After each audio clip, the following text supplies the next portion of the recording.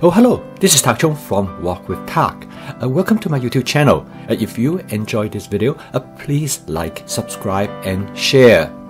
One of the main goals of my YouTube channel is to break down individual cooking steps in stir frying. This will allow me to show you how template-based cooking works. This will make home cooking more fun and creative. In this video, I will demonstrate the basic steps as well as the individual components in creating a teriyaki sauce, which is one of the most popular sauce in stir frying. A teriyaki sauce, without any question, is one of the most favorite sauce in our family. I created many different variations of this basic sauce. I use teriyaki sauce in chicken, shrimp, beef, and vegetables. I use 4 basic ingredients to create a teriyaki sauce.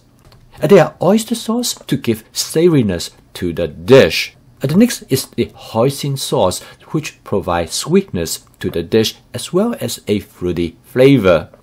These 2 sauces are the foundation of the teriyaki sauce. To increase the saltiness of the sauce, I use a dark soy sauce, which not only to provide saltiness but also give the sauce a smoky flavor. I then use just the common white sugar to add further sweetness to the sauce. These are the 4 basic components to create a teriyaki sauce. Lastly, if I want to thicken the sauce, I will use cornstarch. In this video, I'm going to create a teriyaki sauce for chicken that is very typical find in restaurants. The flavor of this sauce is intense and it is also thick that cling to the food ingredients. Okay, let's go into the kitchen and I will walk you through each individual steps. For this dish, I'm going to cook about 8 ounces of chicken that are already thinly sliced.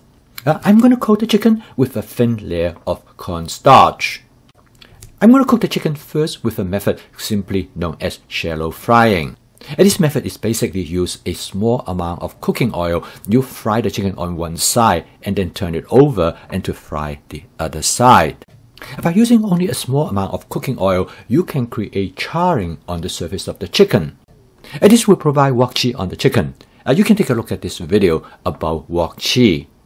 To create the basic flavor of the teriyaki sauce, I first by adding approximately 1 tablespoon of oyster sauce, and this is followed by half tablespoon of hoisin sauce. Here I use a ratio of 2 parts of oyster sauce to 1 part of hoisin sauce. You can vary the ratio to create different flavor signature of your teriyaki sauce. Also, by varying the quantity of the sauce that you add, you can adjust the intensity of the flavor.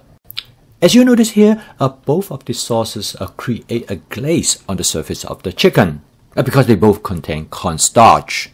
Quite often, this is where I'm going to stop, particularly if I want to create just a light sauce. For this demonstration, I'm going to go a little bit further to create a restaurant-style thick sauce. First, I'm going to add a small amount of water from a water bottle directly over the area that some of the sauce might have stuck and burned to the surface of the wok. This will help to dissolve them and return the flavor back to the dish. By this time, it is important that you turn the heat of the stove to low because you don't want to overcook the chicken. To create a restaurant-style teriyaki sauce, I first add some dark soy sauce. That will deepen the color of the dish, also increase its saltiness. There are 2 kinds of dark soy sauce. One is just a basic dark soy sauce. Another one is what they call a mushroom dark soy sauce. Either one of them will work. You can find them in most Asian grocery stores. If not, you can always buy them online. However, it is more expensive. You don't need to add very much, and you can experiment how much that you would like to add. The next part is the sugar. In the restaurant-style teriyaki sauce, the balance between the saltiness and the sweetness of the sauce is what makes the sauce so attractive. Instead of sugar, you can use honey instead. And my friend Joe swear that the honey tastes much better. The next part is thicken the sauce with cornstarch.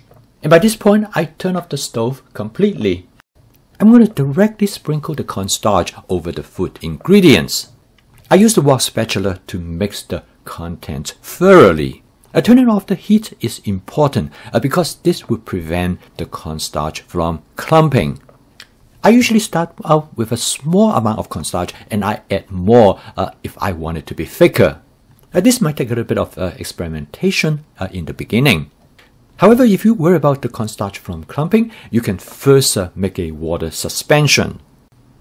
So this sauce is what I would call typically a restaurant-style teriyaki sauce. The sauce clings to the food ingredients and create a strong flavor. So this is one way for me to create a teriyaki sauce, but I have also other versions which I will show you in future videos. So as you can see in this video, there are two components of my fast cooking system in action. First, by using template-based cooking in creating the basic aspect of this sauce. Secondly, through flavor chasing, you can modify the characteristics of this sauce. Thank you for watching. If you enjoyed this video, please subscribe to my YouTube channel. I post video every day to help people to have a better understanding as well as the adoption of my fast cooking system. To learn how to apply flavor chasing, advanced prepping, stir frying, and template-based cooking. I will see you tomorrow.